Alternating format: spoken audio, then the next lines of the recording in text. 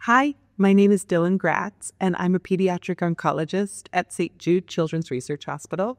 And I'm very excited to be at the 4th scientific meeting of POEM. I'm going to talk a little bit about qualitative research and the importance of doing qualitative research, especially in low and middle income countries. And we're going to talk a little bit about how to do qualitative research with children. You'll hear from one of the other presenters, and how to do qualitative research with vulnerable populations, including refugees. And all of this, I think, is really important these days in pediatric oncology.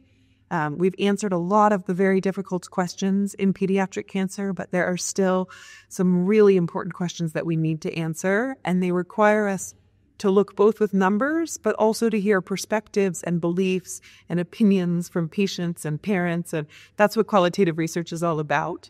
And recently, with King Hussein Cancer Center in Jordan, we've established a qualitative research center for the region. And so our hope is that that will really advance our ability to do this research at KHCC and in the region and through POEM.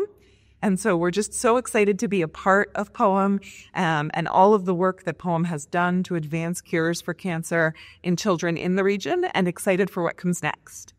And as a tip for emerging researchers, I would just say, do what you love and be patient. Somebody once told me that the key to research is not necessarily how smart you are, but it's knowing to ask the right questions and to just be persistent. And so keep trying to find those answers. Good luck. Don't forget to like, comment, share, and subscribe to OncoDaily on YouTube.